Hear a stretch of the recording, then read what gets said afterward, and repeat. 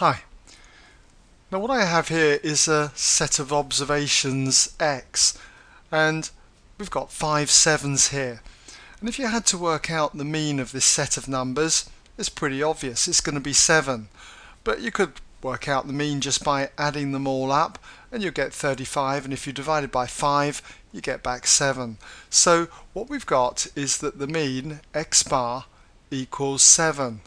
And what we can do is illustrate this on a simple line. We can write our 5 observations on here, they're all sevens. Okay, nothing spectacular in that. Let's take another set of points. Okay, our observations are 7, 6, 7, 7, 8, as you can see. And if you work out the mean of these values, just add them up and divide by 5, again you'll find that that comes to a mean value, X bar, of 7. And if we were to draw the line for this, where this was the 7, and we've got our observations now drawn on, we've got the 7 here, and this one is the 6. Now the 6 is 1 unit below the 7. We'll just put that as -1 to indicate 1 unit below. Then we've got 7, 7, and the last observation was 8, which was +1 unit above the mean. So it's no surprise really that the mean is 7, because you can see that we've got an equal amount of deviations, as we call them, below the mean as we have above. Now let's take a third set. Now in this third set, again, if you were to add these up and divide by 5, you'd get X bar, the mean, being 7. And I've drawn this out already for you. And you'll notice that the first observation, which was 5, 2 deviations below the mean. This one, the 8, 1 above. The 9, 2 deviations above. And finally the 6 was 1 deviation below the mean. If you're on the mean, this 7, there's no deviation from the mean. And again, you can see that if you add up the 1 and the 2 here, it cancels out with the -2 and the -1. Now, the reason why I've drawn these diagrams is to show you the scattering of the observations about the mean. In the first one, we've got no scattering. This one, we've got slightly more scattering than what we had here, and with this one, much more scattering than what we had here. And what we like to do in statistics is work out some kind of measure of this scattering about the mean, and it's called the standard deviation. The symbol for standard deviation is this. It's pronounced sigma, although at times you will see different versions of this, but generally it's that letter sigma. So how do we work out the standard deviation, a measurement of this scattering? Well, it would seem as if we ought to add up all the deviations from the mean. That would be working out an observation minus the mean, X bar, and try and work out the mean of these. We would add them all up and divide by however many we got, which we'll say is n. So in a case like in this diagram, we'd have no deviation from the mean, so it'd be 0 plus -1 plus 0 plus 0 plus 1.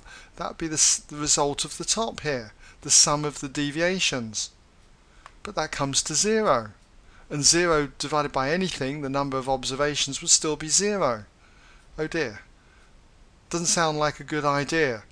The same would be true for this one. If you added up all the deviations here, it would come to 0. It will always come to 0. So how are we going to get around this problem? Now if we were to square the deviations and then total them, then we wouldn't get 0. And then we could work out the mean of the sum of the squares of those deviations by dividing by n. But because we've squared this, we often like to kind of reverse the effect and that would be to take the square root.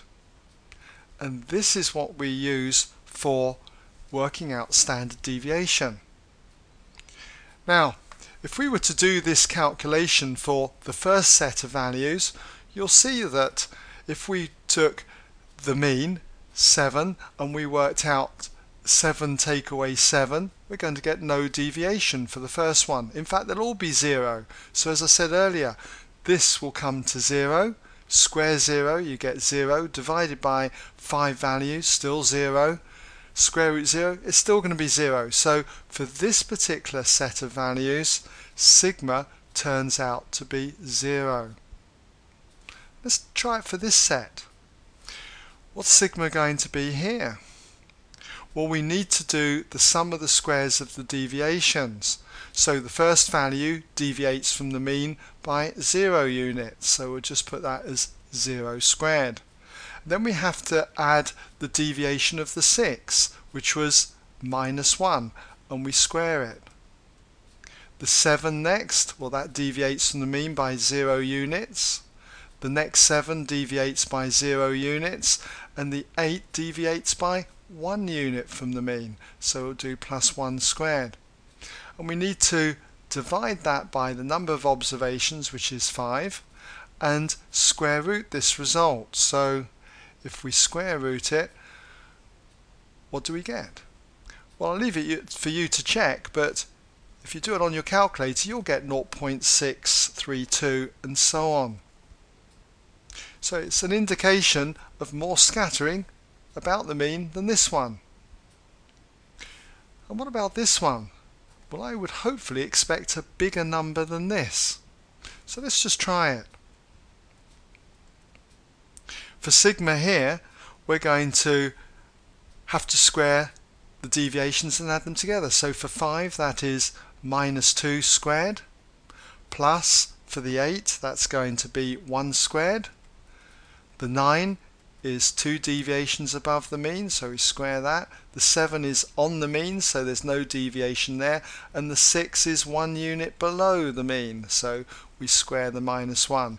And divide by the number of observations, which is 5, and take the square root. So if we take the square root of that, and you work it out on your calculator, you'll get the square root of 2, which actually comes to 1.414 and so on.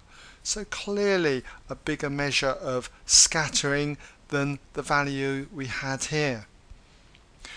So this is a handy measure to work with. You don't want to have to draw these diagrams all the time to get a feel for the scattering, but hopefully it just gives you an idea of what's going on. Now, using this formula is a bit time consuming. We've always got to work out what the deviations from the mean are. Now, it can be shown that there is another formula which is equivalent to this. I'm just going to give it to you without proof here.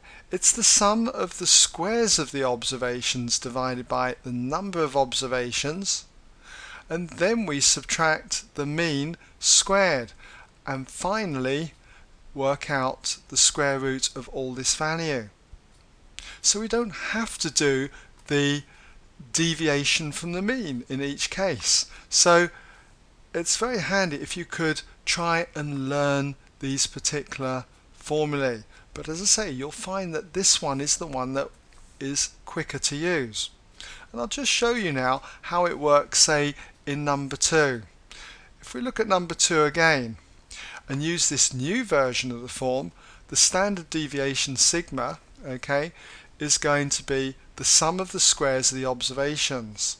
So we've got 7 squared plus the next one, 6 squared, plus, and then we would do 7 squared plus another 7 squared plus 8 squared.